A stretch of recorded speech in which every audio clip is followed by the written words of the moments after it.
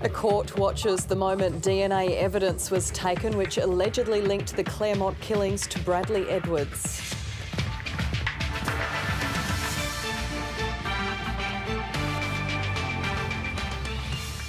"100 senators sworn in as jurors for Donald Trump's impeachment trial.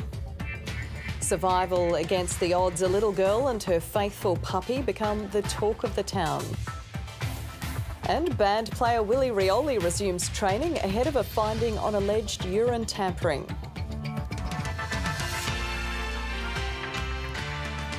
Good evening, Pamela Medlen with ABC News. The Claremont serial killings trial has heard graphic details of the post-mortem examinations on the bodies of Jane Rimmer and Kira Glennon more than 20 years ago, at a time when procedures were less stringent and DNA technology was in its infancy.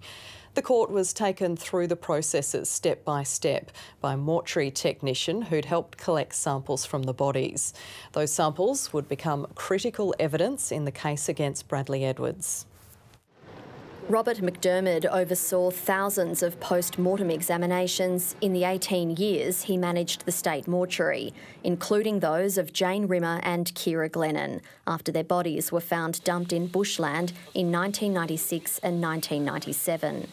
Mr McDermott's job was to assist forensic pathologists as they examined the victims, performing the critical role of collecting samples, including fingernail clippings from Kira Glennon, upon which the prosecution alleges Bradley Edwards' DNA was found. The witness was shown footage of the post-mortem examination. It was screened from the public gallery, and Bradley Edwards removed his glasses as the video was played.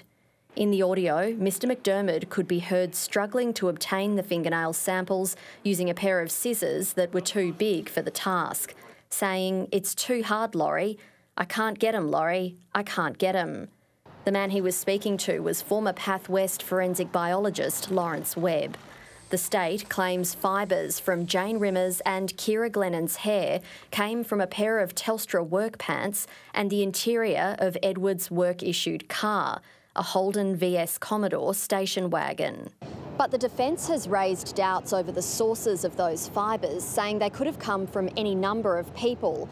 When Mr McDermott, the mortuary technician, was asked what car he drove at the time, he replied, an old Commodore. Bradley Edwards denies the murder charges against him. His trial will resume on Monday when it enters its 7th week. Charlotte Hamlin, ABC News.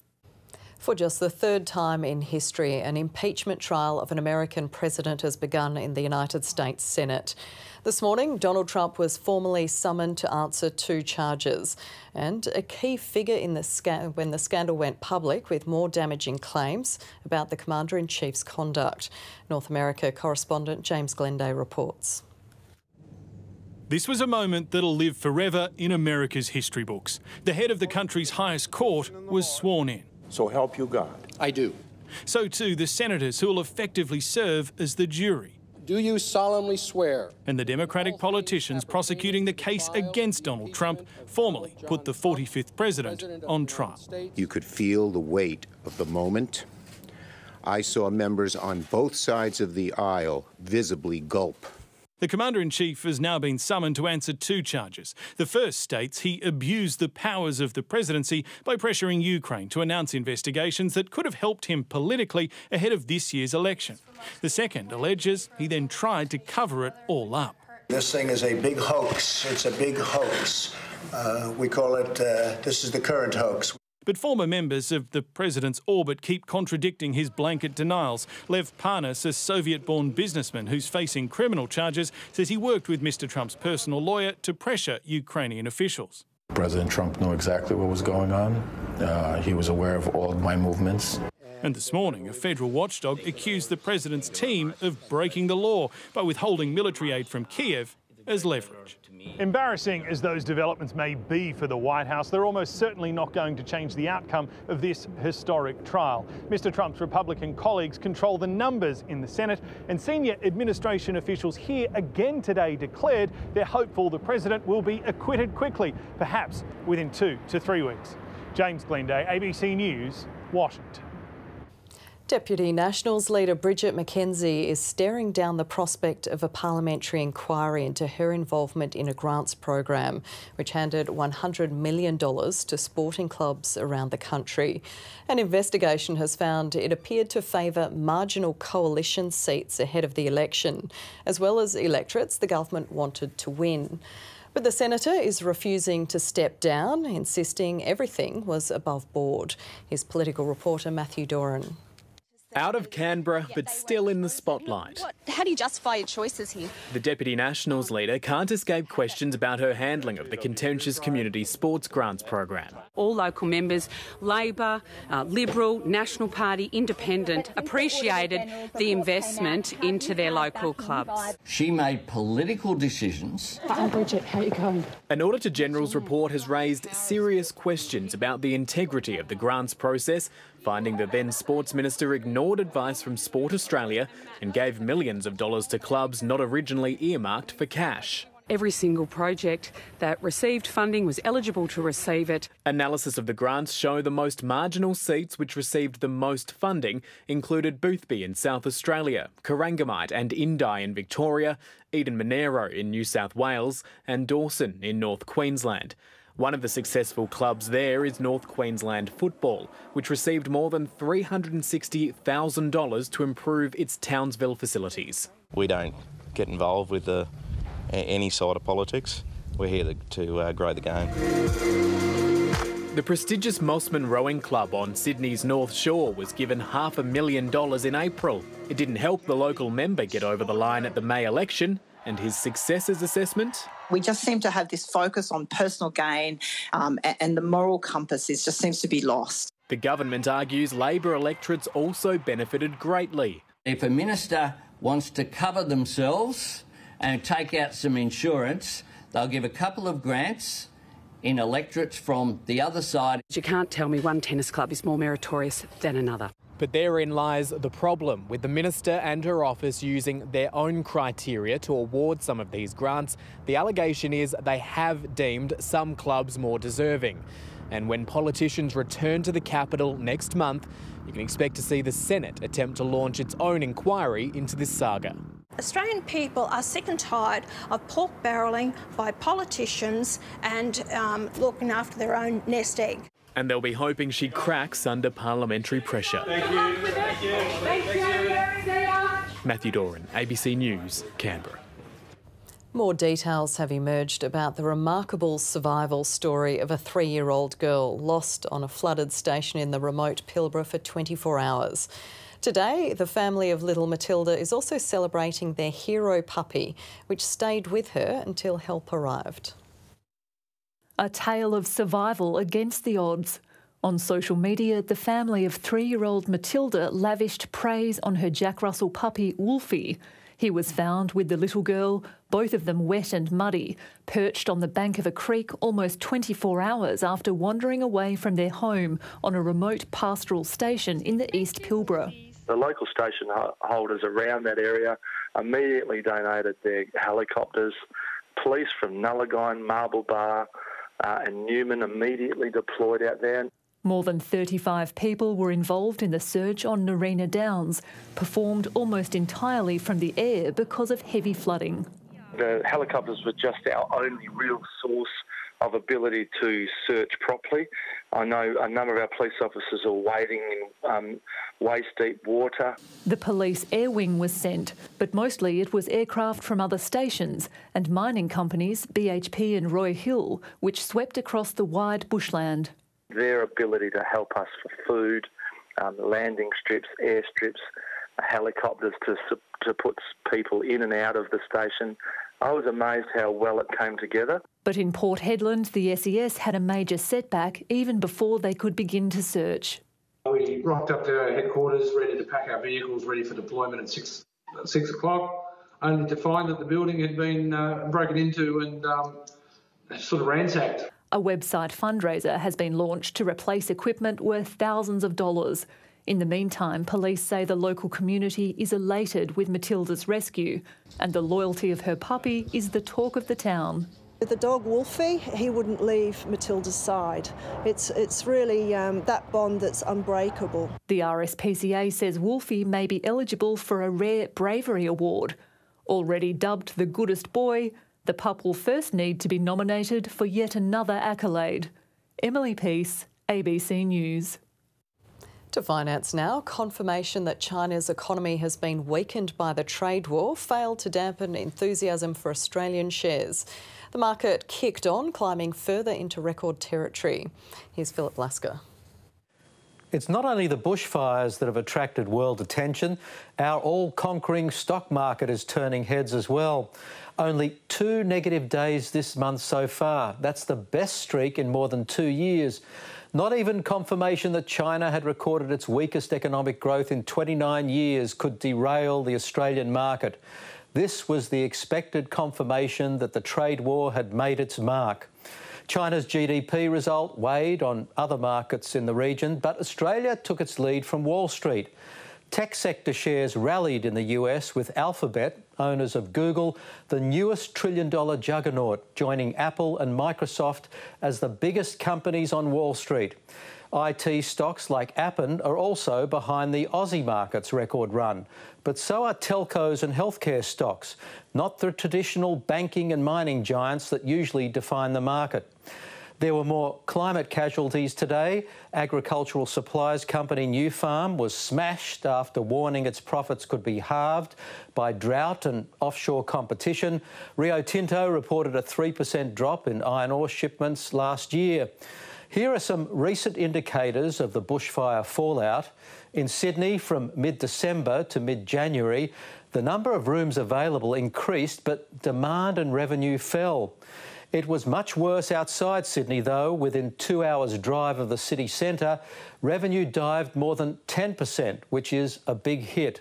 There's about $2 million in lost revenue in Sydney and surrounds so far. Not much happening on the currency front. The Australian dollar continues to hover around 69 US cents, and that's finance. 5 countries whose citizens were killed when Iranian forces shot down a passenger plane have called for Tehran to pay compensation to the victims' families. Iran has admitted one of its missiles was responsible for the disaster, but it's under pressure to do more for the investigation and help identify and repatriate the victims. Middle East correspondent Adam Harvey reports from Beirut. The foreign ministers from 5 nations mourn their citizens killed when a Ukrainian plane was shot down. The ministers from Canada, Britain, Ukraine, Sweden and Afghanistan want Iran to make amends. Iran's belated admission of guilt is not enough for the families and friends of the 176 people on board. When you accept full responsibility, there's consequences coming from that, and that's what we're going to be pursuing. The foreign ministers are demanding that their experts and diplomats take part in the investigation, and they say Iran should compensate the victims' families. Compensation flows directly from the full admission of responsibility by the Iranian government. While hoping to stitch together cooperation on the plane investigation, European governments are also watching the Iran nuclear deal unravel. Since the US killed its top general, Iran has vowed to ramp up activities meant to be curtailed by the Joint Comprehensive Plan of Action, including uranium enrichment. Today, as I stand here in front of you, we have no limits on nuclear energy, absolutely none. The European signatories to the nuclear deal say Iran is out of line, and they've begun a process that could result in new sanctions being slapped on Tehran. Now the Europeans have decided, in order to hide their inability to perform, to take those measures. I don't think they have any standing in JCPOA to do that. The US and its allies hope that increasing the pressure on Iran will somehow make it less dangerous. But so far, that's not happening. The Middle East is less safe than ever, and the downing of Flight 752 is an example of what can go wrong in a more volatile region. Adam Harvey, ABC News, Beirut. Prince Harry has attended his first public engagement since announcing he'll be stepping back from senior royal duties. The Duke of Sussex hosted the draw for next year's Rugby League World Cup and met children in the gardens of Buckingham Palace. Details of his new role are still unclear, but the Queen has said she wants a final decision within days. The Duke will reportedly stay in the UK for meetings next week before he rejoins wife Meghan and son Archie in Canada. A 59-year-old surfer has been attacked by a shark in the New South Wales Illawarra region. The man was surfing with friends on Windang Beach when the shark attacked his left foot, biting it through to the bone. Fellow surfers helped him to shore and he was taken to hospital in a stable condition. It's unclear what species bit the man, but bull sharks are known to frequent the area. The beach was closed for the rest of the day. Lots of rain is falling across large parts of New South Wales.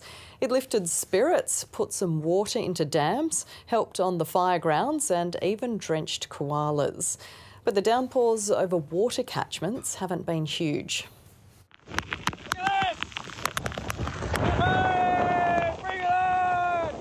Pure, unbridled joy. Send it down, Huey! Farmer Bryce Chapman from the Hunter receives a drenching. Hey, cows, here's some rain to give you some feed. The rain is falling in many parts and it's been heavy. A little too wet for some koalas on the Central Coast, needing a rescue from the water, though the crocs didn't mind. Further north, dry creeks have started flowing again. Old creek's filling up. Areas hit hard by drought given a reprieve, and people are celebrating. This freshly dug dam in the Clarence Valley now has water in it. For this rain to come today has just been amazing. There's already a little puddle in the bottom of the dam and she's flowing in really well. They're also filling up in the Central West. Water in our dam for the first time in 4 years. Unbelievable. You've got mud on the boots. How does that feel? Well, I mean, it lifts the spirit immediately. There's no question of that. Those who've had a little rain are hoping for more, like Alan Wood from Dry Creek near Muswellbrook. We've never had any follow-up rain. I'm hopeful that this event will do something for us. In Sydney, coastal cliffs turned into waterfalls. Beaches were best avoided. Peak hour, a little slower than usual. Umbrellas were a must. Or maybe not. The rain is expected to hang around over large parts of New South Wales for a number of days, and that's good news for a state which has recently seen so many bushfires and a lingering drought. I think it might be much better for the fires and the trees to help it regrow. A much-needed soaking, a long time in the making. Jonathan Hare, ABC News, Sydney. A bushfire on the south coast of New South Wales came perilously close to destroying the former home of the famous Australian artist Arthur Boyd. The painter gave his historic property Bundanon to the nation in 1993, and with it a significant art collection, which includes not only his own works but also Picasso and Sidney Nolan. One of Australia's most acclaimed painters, the late Arthur Boyd, adored the Shoalhaven River, home for much of his later life. His Shoalhaven paintings are among his most sought after. They were some of the thousands which came under fire threat this summer. On the 3rd of January, we realised that the flames were coming really close. They're only about 1 kilometre from the Bundanon homestead site, and we obviously had a lot of artwork still here stored. Bundanon Trust made the unprecedented decision to move its most valuable artworks into city storage. All these Sidney Nolan colonial pictures have all gone as well, so the house is pretty much empty. Hours later, fire swept through the property's outskirts. Now, the rest of the collection is being evacuated. The whole collection is 3,800 artworks by Arthur Boyd, Boyd family members, Boyd's colleagues and so on, Sidney Nolan, Charles Blackman. This is Bundanon's fire vault, built to house artworks in the event of a bushfire. But given the intensity of the current season, it's no longer considered up to the task. Next month, construction will begin on a $30 million art gallery and storage at an adjoining property. It will be built subterranean, it will be underground, so the risk of fire will be eliminated basically.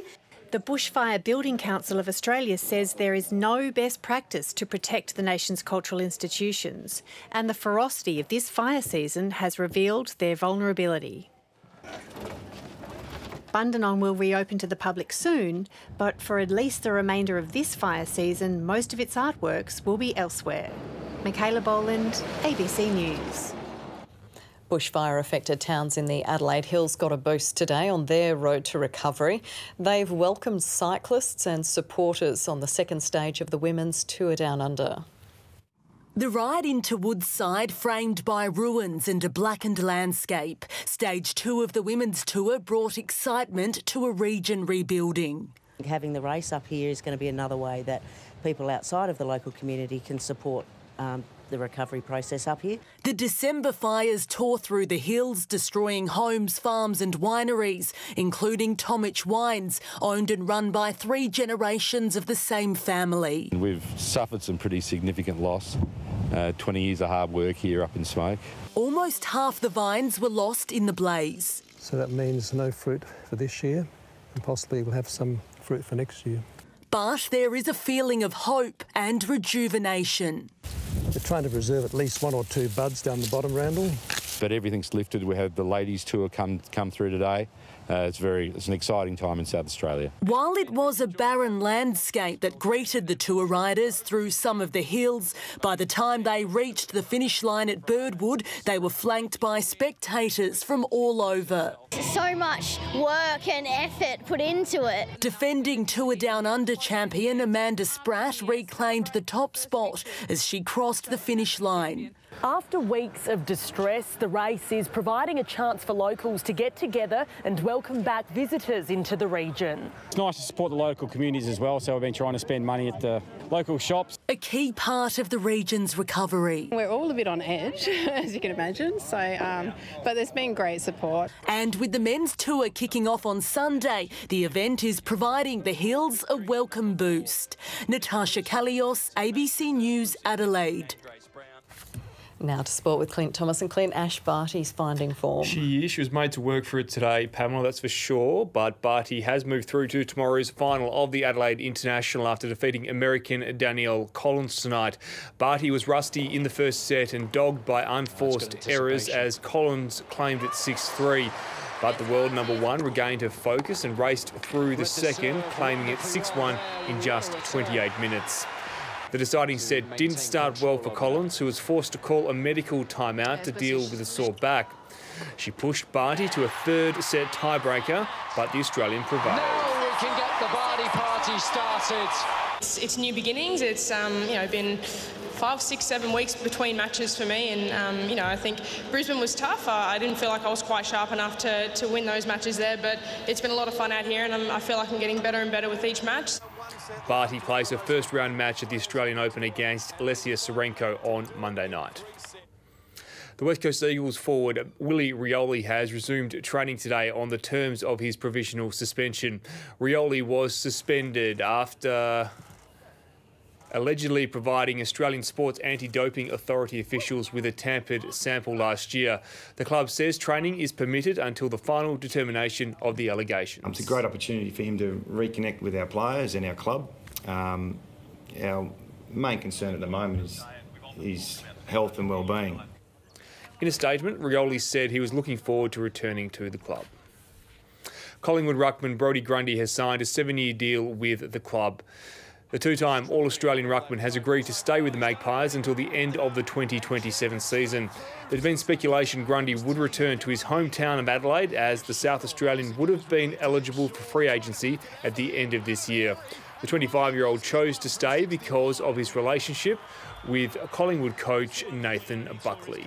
Bucks was really the first person I told. Sort of went around to his house and had a ham and cheese sandwich and told him that I was staying. So that's the sort of relationships that I have at the footy club, and a big reason why I've decided to stay. Magpies stars Jordan De Goey and Darcy Moore are both coming out of contract at the end of 2020, leaving Collingwood in a tricky salary cap position. OK, and that's Sport. Enjoy your weekend. Pamela, I'll see you next week. Terrific. Thanks, Clint. Now to the weather with Arena Ceranic.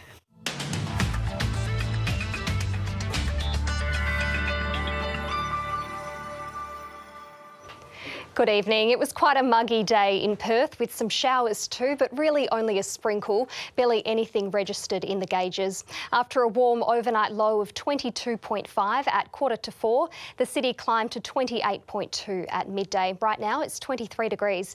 It was a warm night right across the southern half, with most towns only dropping to the high teens or low 20s, and daytime temperatures ranged from 20 in Albany to 37 in Kalgoorlie. Once again, Warburton had the highest maximum in the state of 42 degrees, while Broome was the warmest overnight, only dipping to 30. Cloud associated with a broad trough has triggered showers and storms across northern and central parts of WA. The storms were severe in parts of the Wheatbelt and Goldfields, whipping up gusts of 80 kilometres per hour in Kalgoorlie this afternoon. Meanwhile, ex-tropical cyclone Claudia remains well offshore in the Indian Ocean, but clouds streaming out from the system brought showers to parts of the south, including Perth. There's a chance of showers and storms over northern and eastern parts of WA overnight and tomorrow, and an onshore flow could bring some falls to the south coast, but it'll be dry elsewhere as a ridge of high pressure builds to the south. Interstate tomorrow, downpours will continue in parts of New South Wales and Queensland. Brisbane could get up to 80 millimetres of rain. Sydney is expecting up to 25. There's a slight chance of a shower in Canberra and Darwin. Sunshine is forecast for Melbourne, but the sun will be obscured by smoke haze. A cool 18 degrees in Hobart, mostly sunny, and 27 in Adelaide. Back to WA, showers and thunderstorms in the Kimberley and inland parts of the Pilbara and Gascoyne, with maxima mainly ranging in the mid to high 30s. There's a chance of storms through the Goldfields once again, with a cool change in Kalgoorlie, a top of 28 there. A fairly mild day through central parts in general. There'll be some cloud about through the south, mostly over the south coast, where showers are possible. Daytime temperatures will hit the 20s everywhere except Albany, which is heading for a cool 19. A strong wind warning will be in place for the Perth local waters and the West Pilbara, Gascoyne, Geraldton, Lancelin, Perth and Bunbury Geograph coasts. Cloud clearing in Perth tomorrow with a top of 30 after a low of 18. Winds will be southeasterly, turning easterly in the evening, up to 35 kilometres per hour. Winds on the local waters could get up to 30 knots in the afternoon and evening, prompting the strong wind warning. The swell will be up to 1.5 metres. The sun will rise at 5:27 and set at 7:26. It'll be sunny for the rest of the weekend with fresh easterly winds on Sunday morning and a top of 30. Monday is looking like the hottest day of the outlook with 31, but much of next week will be mild. 25 the top on Tuesday and Wednesday, 26 on Thursday, and then bouncing back up to 30 by this time next week. Pamela. Thanks, Irina. Nearly 4 million Australians have a disability, yet it's not often reflected on stage or screen. A group of artists, some with disabilities, is looking to change that with a groundbreaking theatre work. Theatre soaring to dizzying heights. For audiences of all ages and abilities to enjoy. Paralympian Paul Nanari takes centre stage in this groundbreaking contemporary art piece with his impressive aerial acrobatics. A lot of people don't know what to expect when I start climbing, so when I put my hand in a loop or my neck in a loop, I really think it changes, I guess, people's perception of what I can do, and more importantly, what people with disability more broadly can do. She conjured the clouds as playing at the Campbelltown Arts Centre as part of the Sydney Festival. It takes audiences on a journey of the senses, incorporating the taste of fairy floss, vibrations of the music and sign language to make for a more inclusive experience. I love the idea of gesture and dance and the idea of communicating without language. You can actually communicate via the body in a very subtle way, and Auslan is a way of doing that. Wiggles star Emma Watkins plays a young girl who meets magical creatures as she travels through a fairy tale world. She uses sign language throughout the piece. It's been wonderful to be involved in this production because every single person in the cast and crew has a different background and different abilities and different experiences too. So we have people that have performed for many years, on the stage. She shares the stage with Hong Kong-born Elvin Lam, one of the few professional dancers in Australia who is deaf. And I want the audience to not think of me as just deaf. I want them to look and think of me as a performer in general. because Emma's with me as well. She can sign, and she signs throughout the performance, and she doesn't speak. So I feel like us together is quite a performance in itself. Making accessibility part of their aesthetic. Lydia Feng, ABC News, Sydney. And that's ABC News for now. I'll be back with you on Monday, but until then, have a great weekend. Good night.